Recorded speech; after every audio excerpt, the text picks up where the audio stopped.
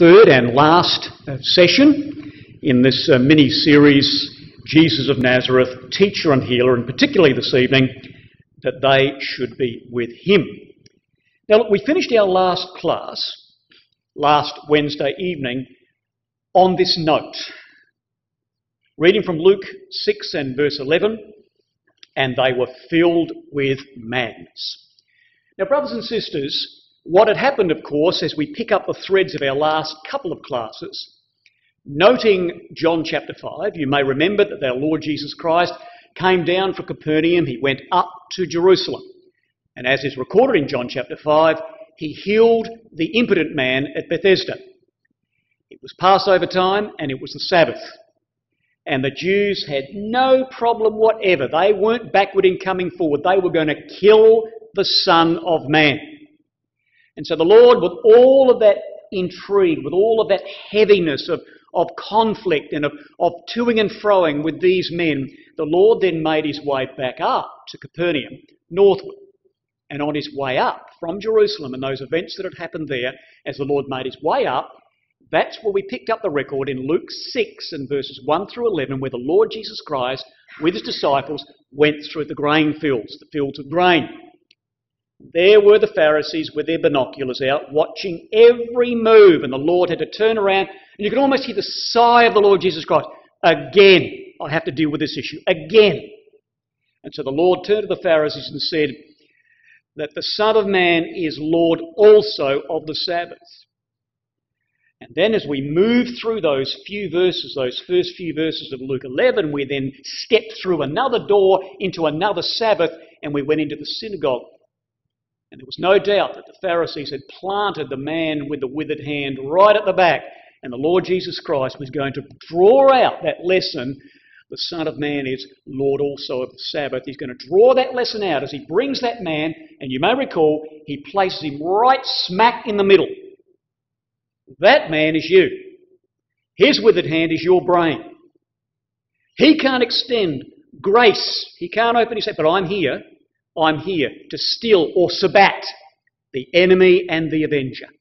The Lord Jesus Christ, picking up the threads of Psalm 8, picking up the lessons of Genesis 1 and 2, the Lord came to still the enemy and the avenger, sin and death, and to unlock, to loose, to free those that have been locked up and bound by sin. Brothers and sisters, Brother Roberts, picking up the threads of those events as the Lord's come back from Jerusalem and he's moving up to Capernaum through the fields of grain and then subsequently into the synagogue and curing the man with the withered hand. And a man, of course, we recall that the Lord Jesus Christ never touched him, called him forth and never touched the man, never interrogated him, never said to that man, look, go out, exercise it, come back, show everybody your hand, never did anything but speak. And even the Pharisees could not argue from their own law that just speaking was an infraction of the Sabbath, and they were filled with madness and joined themselves with the Herodians. Now, Brother Roberts picks that up, and I want to read to you, brothers and sisters and young people, a couple of paragraphs out of Nazareth Revisited. Brother Roberts says this, in this context, with those pictures in our minds. What a perfectly melancholy picture. A conclave of shallow egotisms, a league of pious mediocrities whose piety consisted of long-faced and holy-toned superstition. A company of ornamental, self-satisfied parasites and monopolists, trading in the name of Moses while outraging his wisdom and righteousness. Simulating mercy and righteousness while practicing the vilest oppression and wickedness in secret. And then Brother Roberts then captures further the events of what we had recorded in Luke 6 and verses 1 through 11. He says, such a set of human contemptibles sitting in solemn judgment on the Son of God, who patiently accommodated himself to a worthless population while exhibiting in their midst the grandeur of God's character in his own compassion and wisdom and dignity. Such a picture is the saddest the Son ever looked down upon. And brothers and sisters, Jesus was going to do everything in his power to make sure that his disciples did not walk that same vile, hard, empty road as those Pharisees did. And therefore, we pick up the record, having left last week in verse 11, we pick up the record in Luke 6 and verse 12 and read these words. And it came to pass in those days that he went out into a mountain to pray and continued all night in prayer to God. Oh, can you capture the scene of our Lord in prayer all night to his Father? As the Lord Jesus Christ pours out his heart and mind to his Father about the events that had happened down in Jerusalem and the hardness that he met. And then the Lord pours out his heart and enters into dialogue with his Heavenly Father about the events in the field of grain and the hardness that he'd met. And then he pours out his heart and there's to and fro between him and his Father about the events in the synagogue and the man with the withered hand. And the Lord talks to his Father about Psalm 8. And he knows that he is the Lord of the Sabbath. He knows that he is the Son of Man who has come to Sabbat the enemy and the avenger. And all of these things are going back and forth with the Lord Jesus Christ and his heavenly... All night he prayed. But of course it wasn't just a prayer to recount the days that had gone by as the Lord was drawing strength from his Father to press on. It was also, brothers and sisters, a seeking of divine guidance over the choice. He's got a work to do, Sabbat, the enemy and the avenger. And he's going to select men. They're going to walk with him and learn the lesson of what he was about and what he'd come to do. And therefore, Jesus was going to seek divine guidance. Now, you know, brothers and sisters, we know that. We know that it wasn't just the Lord's selection based on what he'd only observed. You know, you come with me to John 17, and you see echoed over and over again the Lord cementing the idea that God had chosen these men and given the Lord Jesus Christ, his Son, the wherewithal, the skills, that knowledge that he needed to choose these men. And therefore in John 17 and verse 2 we read this. As thou hast given him power over all flesh. That's been our theme, hasn't it? He has come to have dominion. He has come to Sabbat, the enemy and the avenger, as the Son of Man. He had been given divine, delegated authority. You see, verse 2. Thou hast given him power over all flesh, that he should give eternal life to, now listen to these words, as many as thou hast given him. Now you're going to see this 7 times.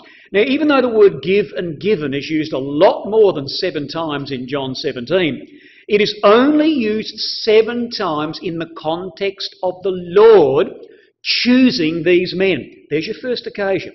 You then turn over the page and you read these words. The second occasion, verse 6. I have manifested thy name unto the men which thou gavest me. Second time out of the world. Thine they were, and thou gavest them me. That's your third occasion. Your fourth occasion is in verse 9. I pray for them. I pray not for the world, but for them which thou hast given me. The fifth occasion is the end of verse 11. Keep through thine own name those whom thou hast given me. You have it again in verse 12. Those that thou hast given me, I have kept. And the 7th occasion, brothers and sisters and young people, is in verse 24. Father, I will that they also whom thou hast given me. 7 times. And that number is very, very significant in the Gospel of Luke. Oh yes, we're here in John. In the context of the Lord Jesus Christ praying to his Father and seeking divine guidance on which of those many, many, many that follow Jesus, which one was the one that I should choose? Well, the number 7 is very, very, very important as it spills through Luke's Gospel, brothers and sisters, because, you know, here's the Lord praying for divine guidance.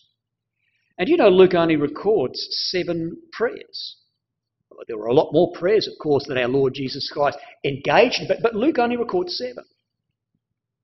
And what you have, brothers and sisters, the only occasion in these 7 prayers, I mean, the first one was in Jordan in Luke 3, and then in the wilderness in Luke 5, and then in a mountain in Luke 6, and then he's alone in Luke 9, and then he's on a mountain again in Luke 9 and verse 28. Then he's in a certain place in Luke 11, and then he's in Gethsemane in Luke 22 and verse 41. And the only occasion of those 7 times where the place is identified is the first and the last. So the first time he prays in Luke, the place is identified. The last time he prays in Luke, the place is identified. They're like bookends, you see. And they really do mark out what this was all about. Well, of course, the first time the Lord prayed in the Gospel in Luke was in Luke 3 and verse 21. He's in the Jordan. I mean, the Jordan.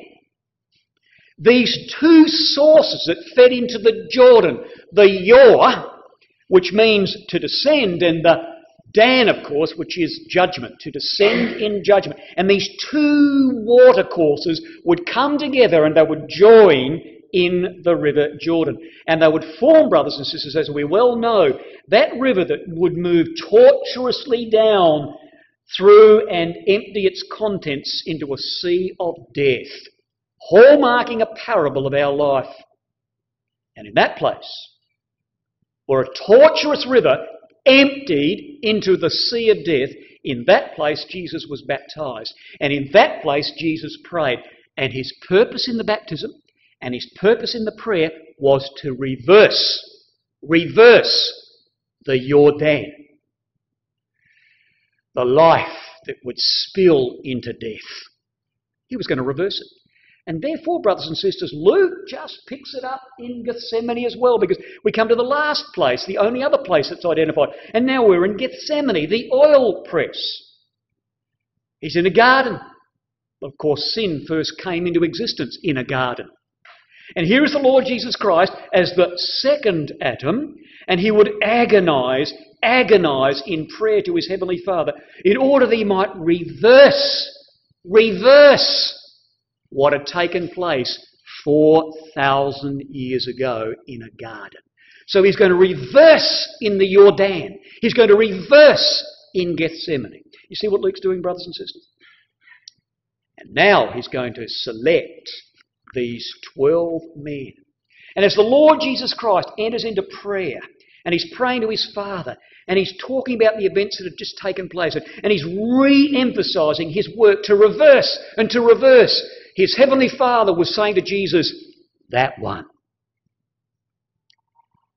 That one. Yes, and him. And that one. As the Lord Jesus Christ listened to his Father, as his Father earmarked each of those men out of a multitude that had been following Jesus for many, many months. What an amazing thing, brothers and sisters, that the Father and the Son working together to reverse and then to choose these men as they were chosen. Well, when you have a look at these men that were chosen, you see there we've got the selecting of the 12. And you can see we've got Luke's record, and the parallel record, of course, in the selection of these 12 is in Mark chapter 3. Now be careful here, don't stumble over this one. We've got Matthew 10. Matthew 10, of course, is not the parallel record of Luke 6 nor Mark 3. Matthew 10 is about the sending out of the 12. These two, Mark 3 and Luke 6, are the selecting of the 12. Matthew 10 happens sometime down the track. The parallel records of Matthew 10 are Mark 6, not Mark 3, and Luke 9, not Luke 6. But why we've got Matthew 10 there, brothers and sisters and young people, is there is the list of 3.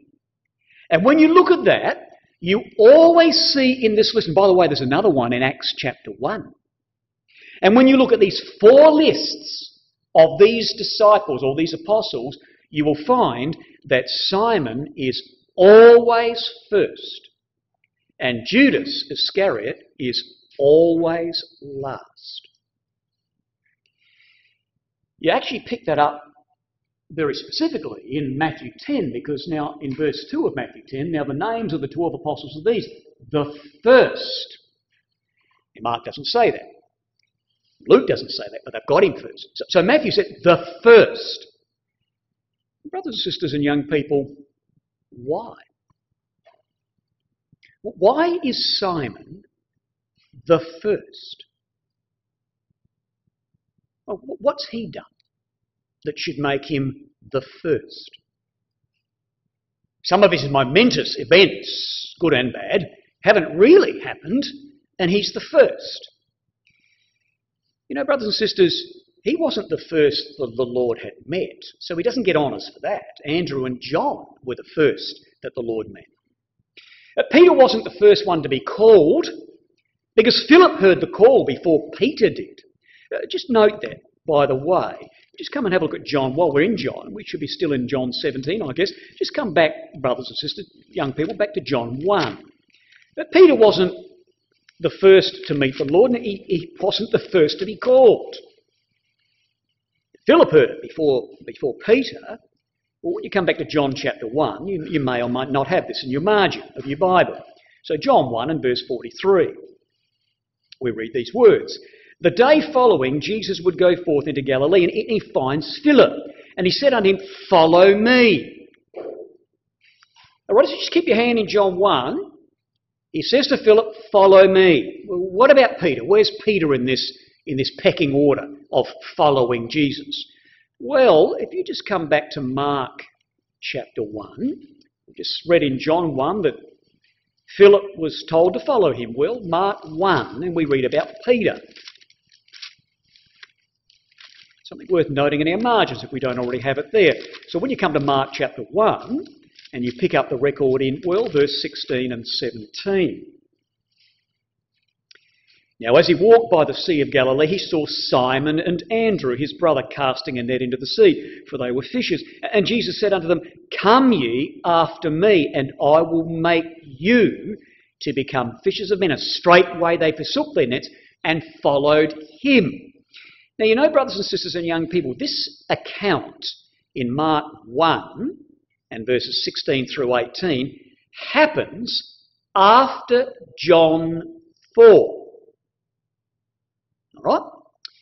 So if you haven't got a note there, young people, brothers and sisters, 16, 17 and 18 takes place at the end after the events of John chapter 4. So therefore we just read in John 1 that Philip follows him. And then you've got John 2, John 3, John 4, and then Peter and Andrew receive this message. So, Peter, you're first in this list of 4. Why? You weren't first to see Jesus. You weren't first to be called. Why is Peter called first? Any thoughts?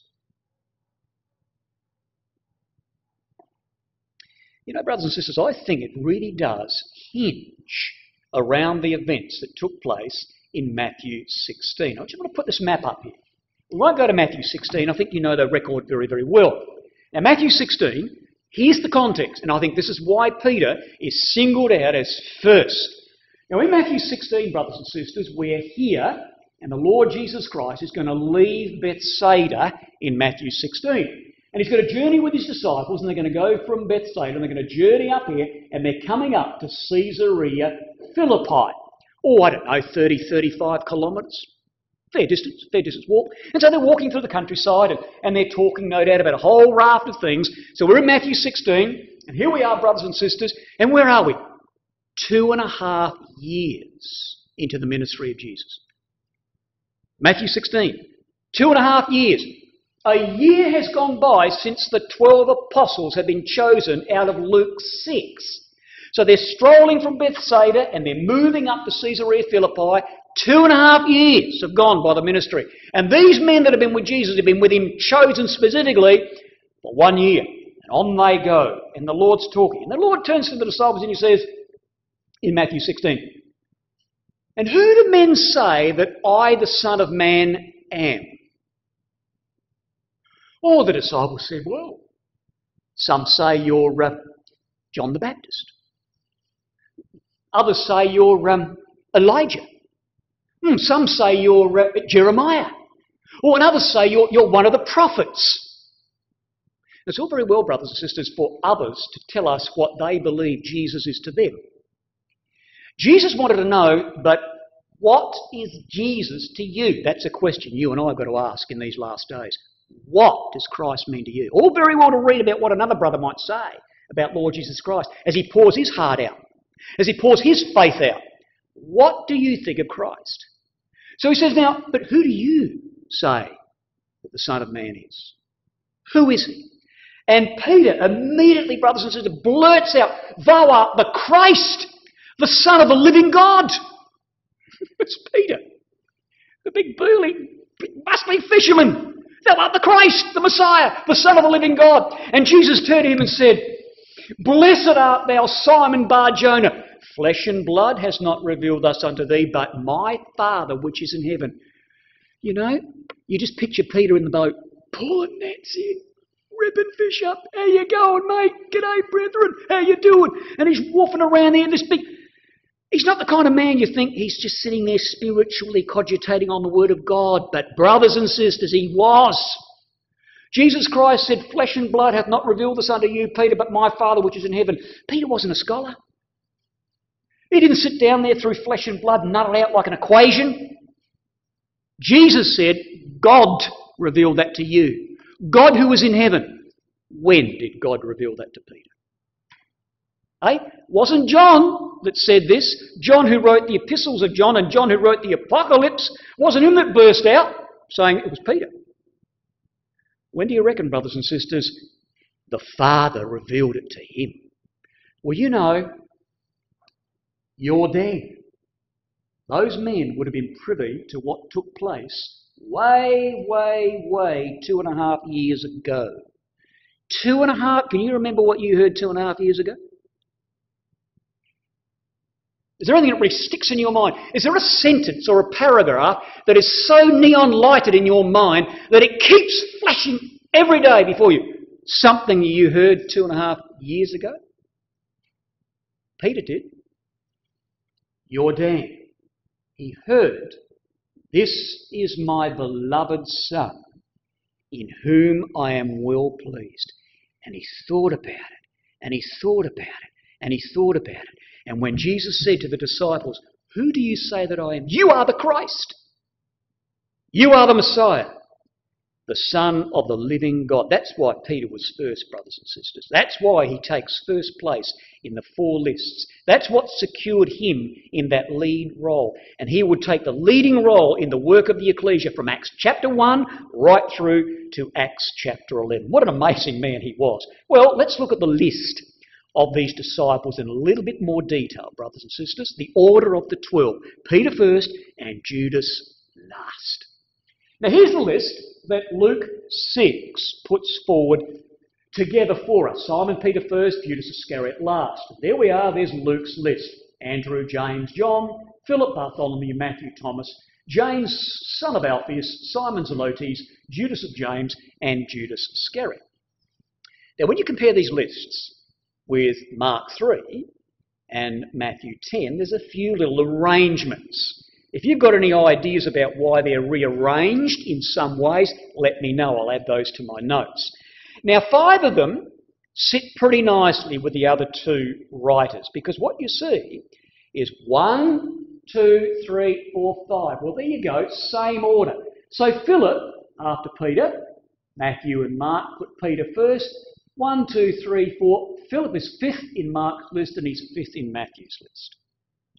Bartholomew was 6th and 6th, respectively, and it's the same order as Luke chapter 6. And then we have James, son of Alphaeus, and Judas Iscariot down there. Andrew gets swapped around. Andrew's in the same spot with Matthew, but he's put down there as number 4 in Mark. James, he also is the same spot in Matthew's list as Luke's, but he's a little different in Mark chapter 3. John, well, John, brothers and sisters, again, is in the same order in the listing of Matthew, but he gets a different place in Mark's list. So what do we got here? Matthew, 1, 2, 3, 4, 5, 6. The first 6 are exactly the same as Luke's record they're changed around with Mark's. Then Matthew does a flip, and Mark gets back in order with Luke. With Matthew and Thomas, Mark's right with Luke, for whatever reason, and Thomas and Matthew are swapped around, for whatever reason, in Matthew chapter 10. Then we come to Simon Zelotes. What was Simon Zelotes called in Mark and Matthew? How good's your memory? Peter remembered something that was said 2.5 years ago. How good's your memory? What's Simon Zelotes called in Mark and Matthew? Simon the... He's called Simon Zelotes there. It starts with a C. C. Simon the... Very good. Very good. Simon the Canaanite. There he is there. He's not in the same order as Luke. He's put down there as number 11. And then Judas of James. Judas of James. Judas of James. What's he called in Matthew and Mark? Starts with a T. Very good. Well done. Thaddeus. Now there's the list, brothers and sisters. Now let's zoom in on the list in a little bit more detail. And we're going to take Matthew's list for a reason. Alrighty? Have a look at this new family of 12. Now in Matthew's list, as they are selected to go out and to preach at the hill, we've got Simon and Peter. Well, Simon and Andrew, well, they're brothers. James and John, they're brothers, and these two sets of brothers are cousins, respectively. We've then got Philip and Nathaniel, or Bartholomew, and their friends. We've got Matthew, Levi, and James, the son of Alphaeus. Well, they're brothers. Thaddeus and James, it's a little bit of a, well, is it true, is it not true, father and son. So what we've got here, brothers and sisters and young people, we've got quite a number of those men are related, they're family.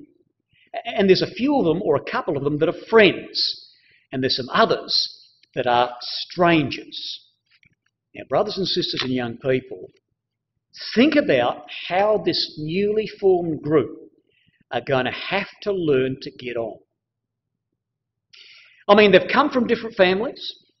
They've been engaged in different occupations. There were differences in their ages. Each of them had forged out their own path in life, and that had made them what they were.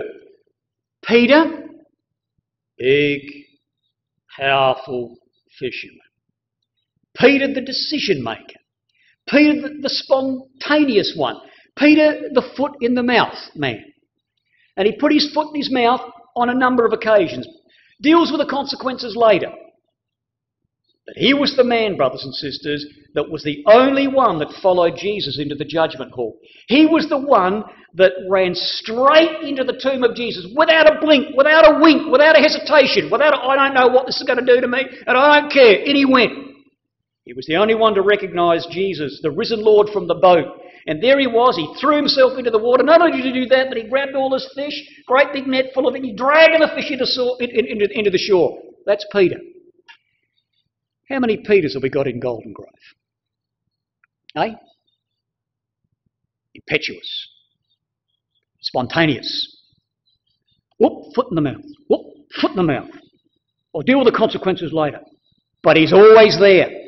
The first one to jump in. How many Peters you got in Golden Grove, brothers and sisters? I bet you got a few. They're great brethren to have, eh?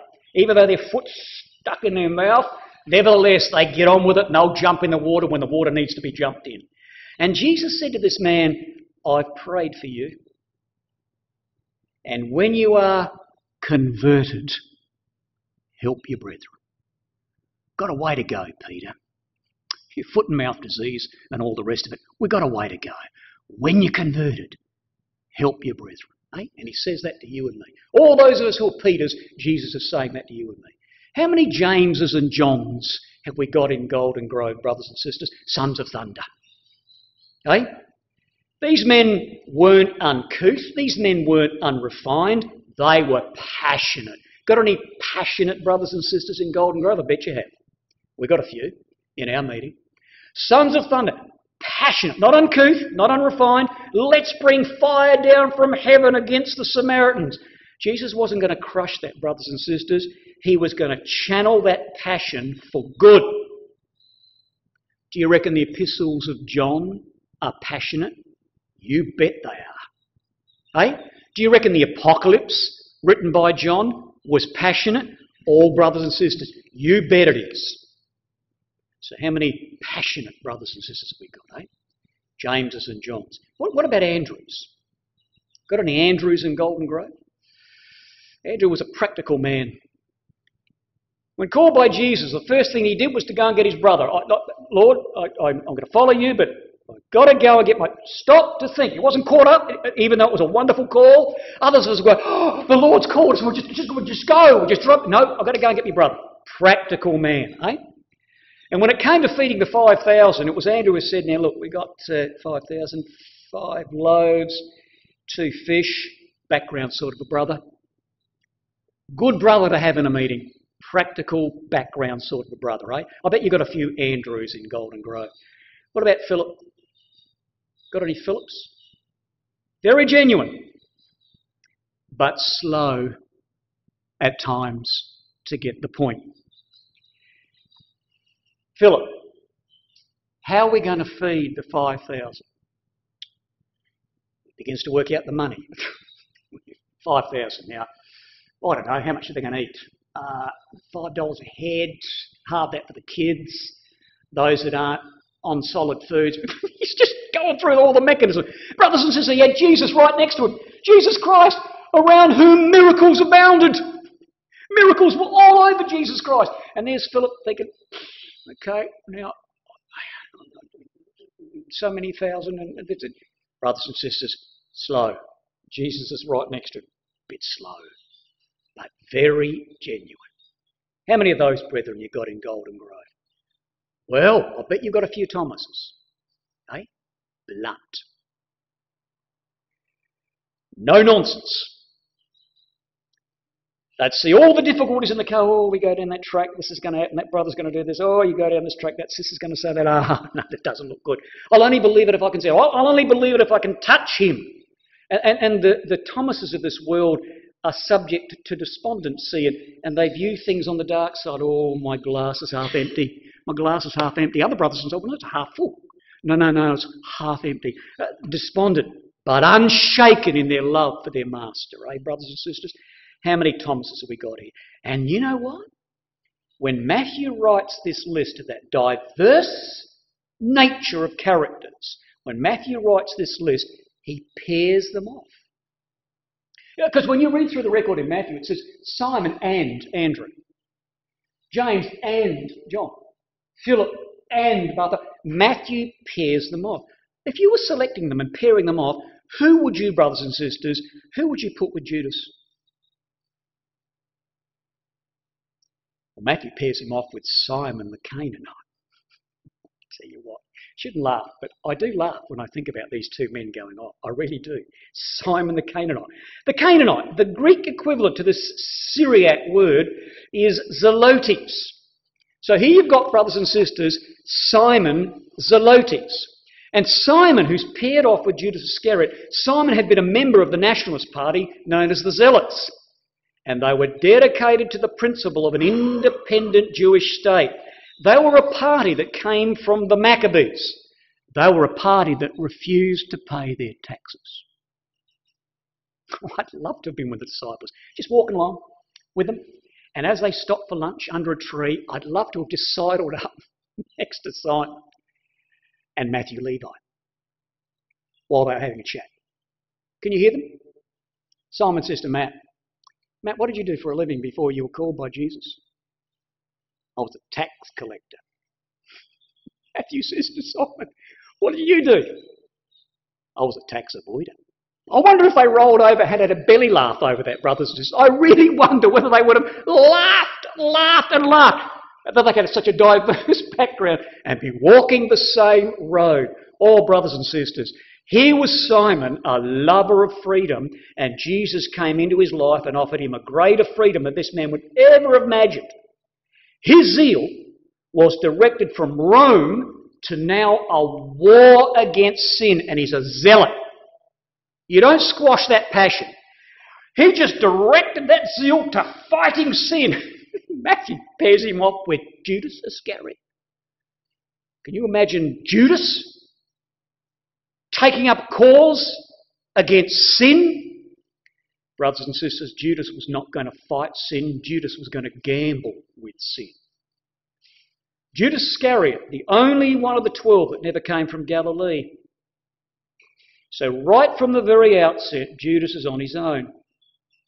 And he stayed that way until he died, alone. He was never, ever really part of this new family. We've got any brothers and sisters at Golden Grove who by choice want to be alone?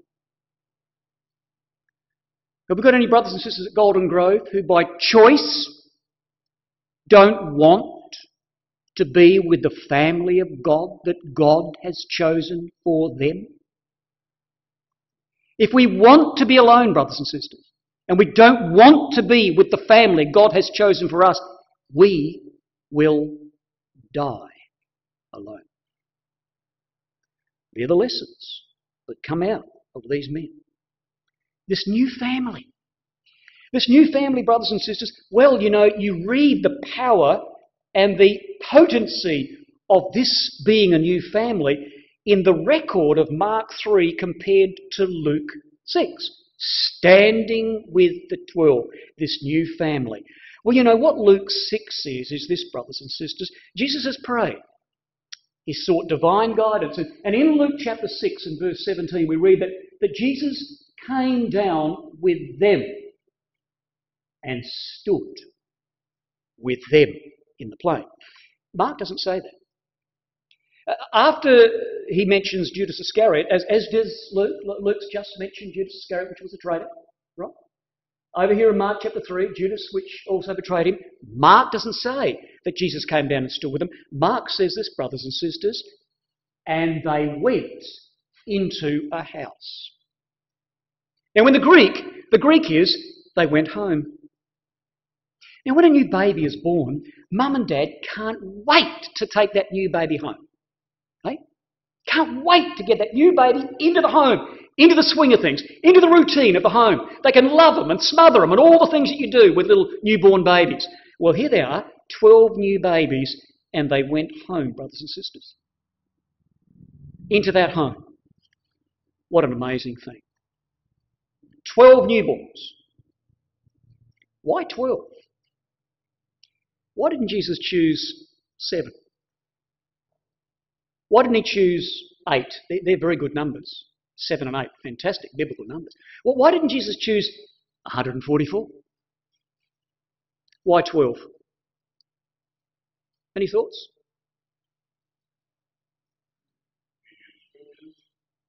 He did? That's a very good answer, isn't it? That's one of those answers that whatever you say, that will satisfy any question. He knew the scriptures. That was good, John. Pardon me? The new Israel. So it's Israeli based. Yes, 12 tribes, 12 disciples. He chose 12. You're obviously thinking of Matthew 19 and verse 28. Now listen to these words. Matthew 19 verse 28. Ye which have followed me. In the regeneration, when the Son of Man shall sit in the throne of his glory, ye also shall sit upon 12 thrones, judging the 12 tribes of Israel. Well, brothers and sisters, Moses had 12 men reigning over Israel in Numbers 1 and verse 44. Moses had 12. David had 12 princes over Israel in 1 Chronicles 27 and verses 16 through 22. David had these 12 princes in 1 Chronicles 27. Solomon had 12 officers over Israel in 1 Kings and chapter 4. So Moses had 12 men in Numbers 1. David had 12 princes in 1 Chronicles 27. And Solomon had 12 officers in 1 Kings 4, but none of them. And you think about the impeccable credentials that each one of those 12, with Moses and with David and with Solomon, you think about how carefully those men were chosen. You think about the curriculum vitae those men could have stretched out for all to see, eh? And not one of those 12 in any one of those men, Moses, David or Solomon, not one of them is going to rule over one of the thrones in the age to come. But a fisherman will. A tax collector will. A zealot will, who hates the Romans and tries to avoid his taxes. I reckon these men in Moses' day and David's day and Solomon's day would have had a far better resume than these fellows in walking the land with Jesus. Why them, brothers and sisters? Well, I think the answer is in Acts chapter 1. Come with me, if you will, to Acts chapter 1. Now, this becomes a potent exhortation to you and me. Acts 1. Why the 12 apostles? Why not those 12 men with Moses or David or Solomon? Well, Acts chapter 1 and verses 21 and 22.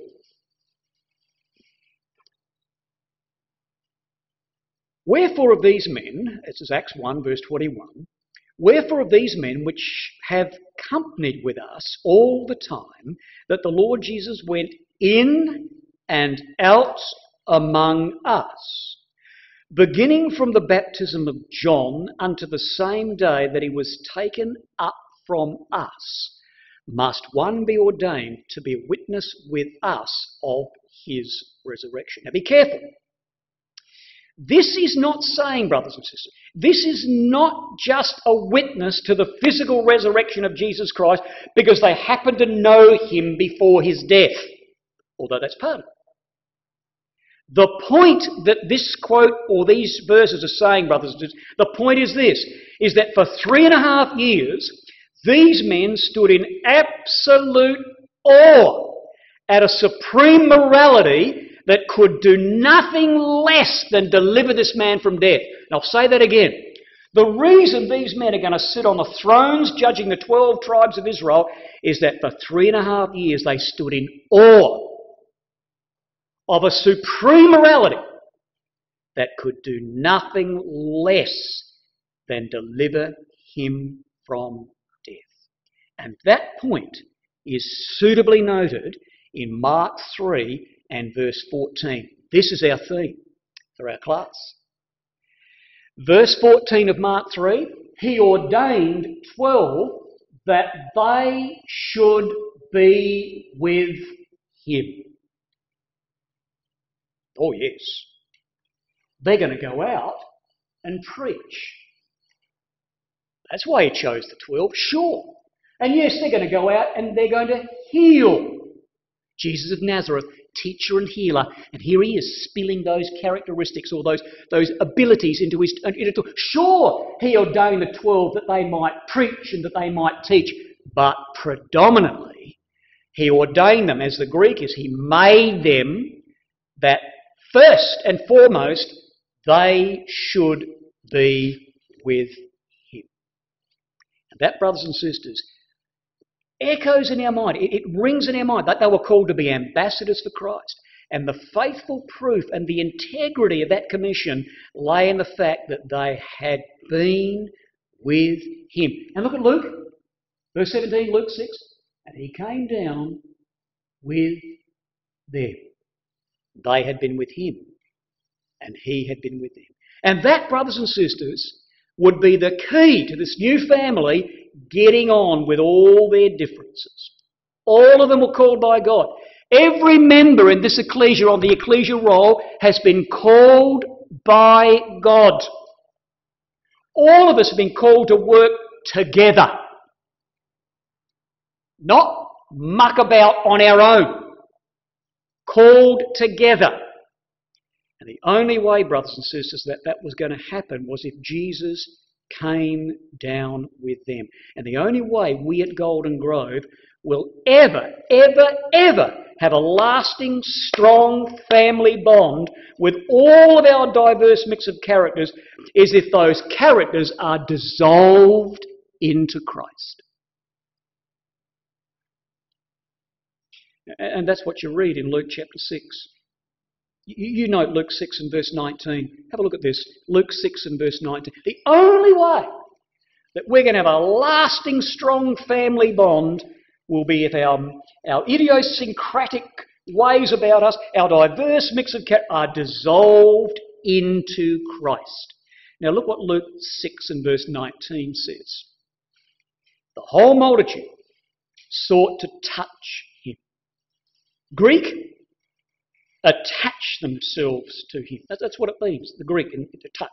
The whole multitude sought to attach themselves to Jesus. It comes from a root which means to fasten onto him. And when they fastened onto him, then virtue went out from him. Unanimous force.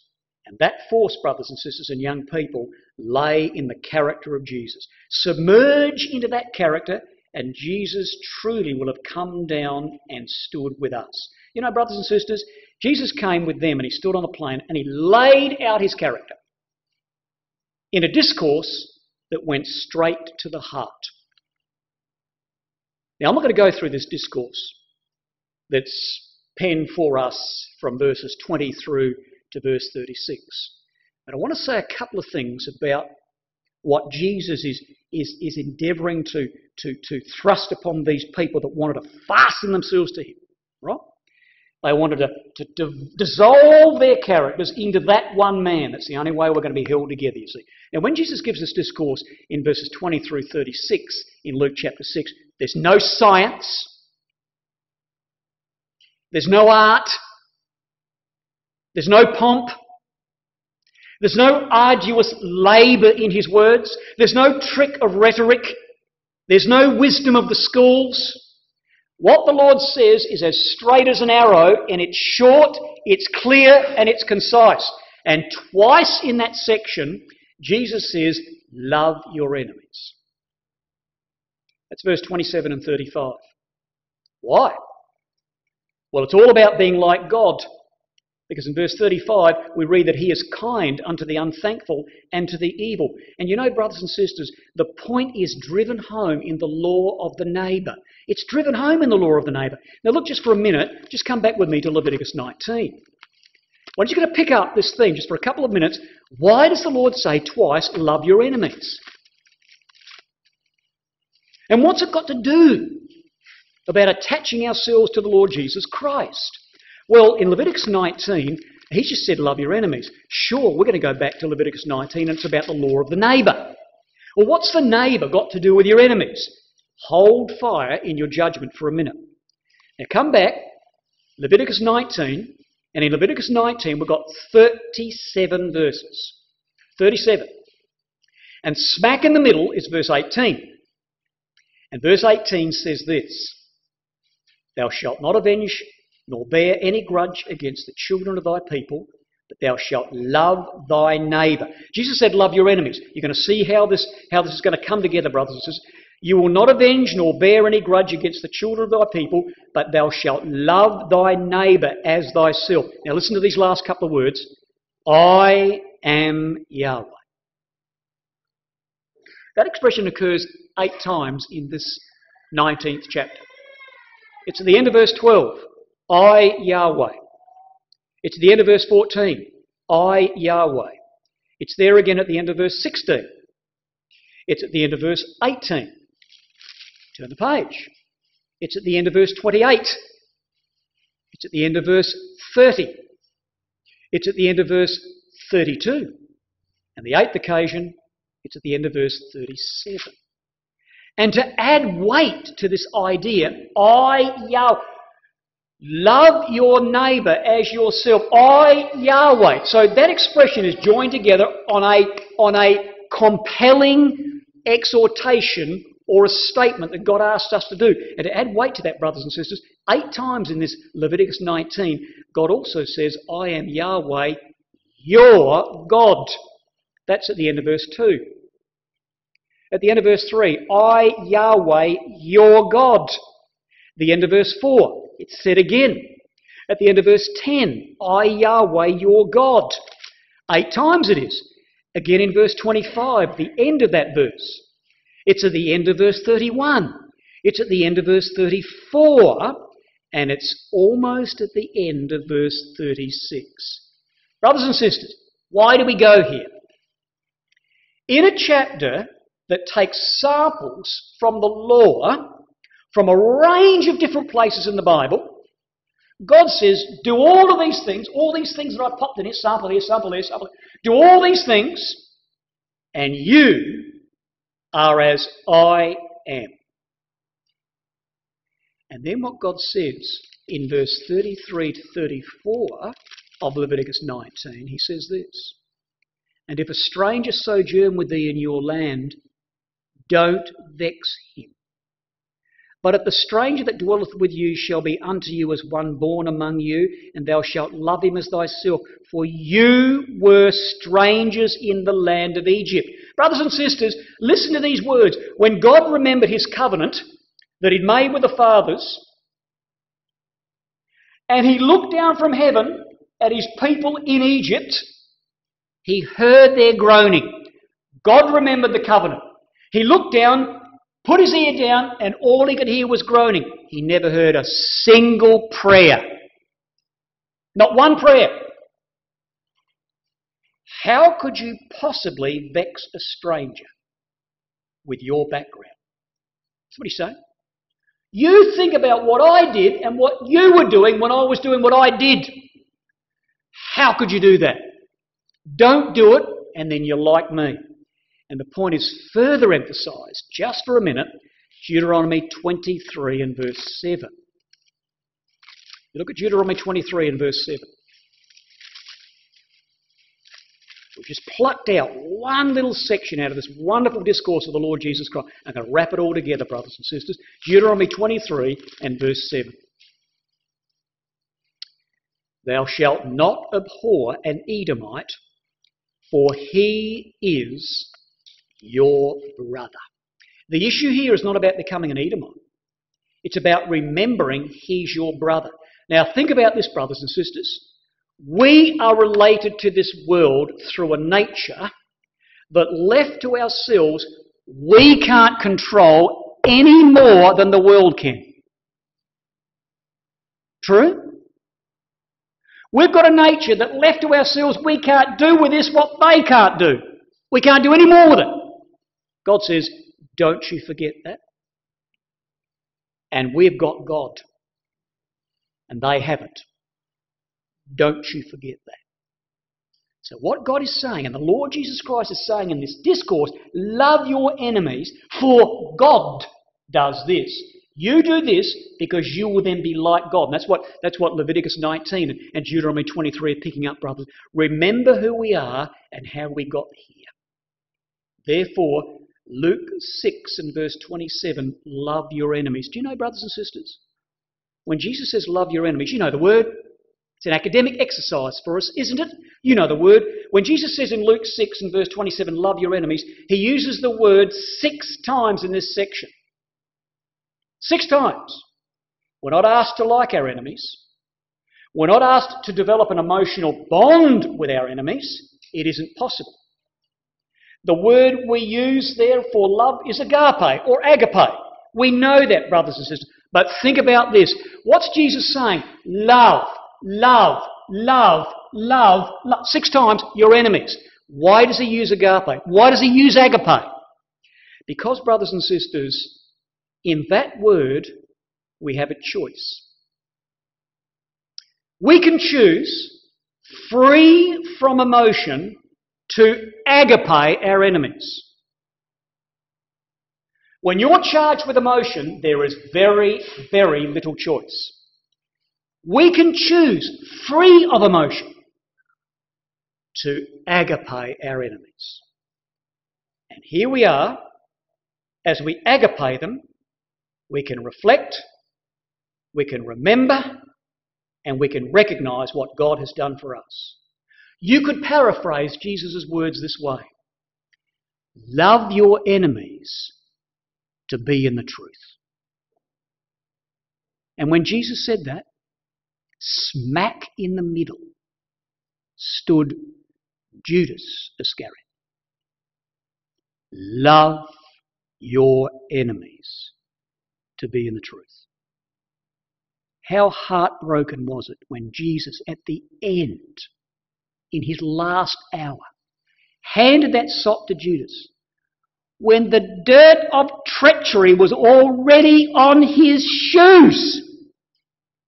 Jesus handed him the sod. He said, "Come on, Judas, you can do this. Love your enemies to be in the truth." That they might be with him, brothers and sisters. We finish our studies together on this note. A Life of Jesus, page 141. That they should be with him. The disciples would be exposed to the malice of men, says Brother Perkins. For their allegiance to their Lord, they would be persecuted for righteousness' sake. They were to turn the other cheek, to walk the second mile. That is action. But it's the action of love in which the disciple wrests the initiative from the offender and fights him with weapons he cannot understand or resist. Wrong has no answer to the assault of love. Justice might check it with fear, but love conquers. And that disposition of mind Jesus had to maintain all the way through his life. When he was harangued, he was bombarded, he was assaulted with every awful enemy that you could possibly want to meet. And the Lord stood above it. Because he came as the Son of Man, who was also Lord of the Sabbath. He came to sabbat the enemy and the avenger. And one day, brothers and sisters, you and I, as the bride, will go with Jesus Christ to do exactly that, to a world that will one day feel the righteousness of God. And therefore, a wrongdoer understands retaliation, but confronted by the offensive of love, he is either baffled and beaten by it, or he responds and is transformed. May we be transformed, brothers and sisters, as we await the return of our Master, Jesus of Nazareth, the teacher and the healer.